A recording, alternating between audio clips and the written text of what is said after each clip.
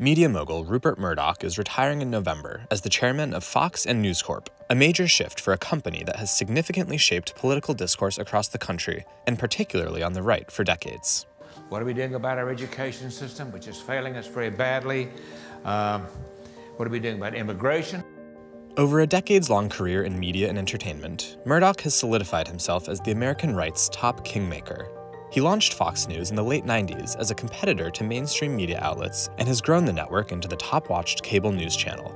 It's been a turbulent year for Fox News, as it agreed to pay $787 million to Dominion Voting Systems to settle claims of defamation out of court in connection with false statements on Fox that Dominion's voting machines played a role in former President Trump's 2020 loss. As part of the Dominion litigation, a trove of communications from top Fox executives, including Murdoch, showed them throwing cold water on Trump's assertions about voter fraud and blasting the former president.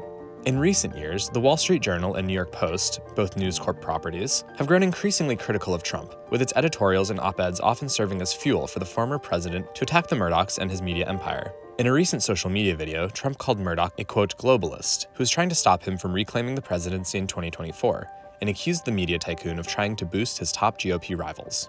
Murdoch's personal life, family business dealings, and influence over popular culture has also been a matter of public fascination for years. The HBO series Succession is also widely believed to be loosely based on Murdoch's family and media empire. Murdoch, 92, will transition into a new role as chairman emeritus for both companies, and his son, Lachlan Murdoch, will become sole chairman of News Corp and continue as CEO and executive chairman of Fox Corporation.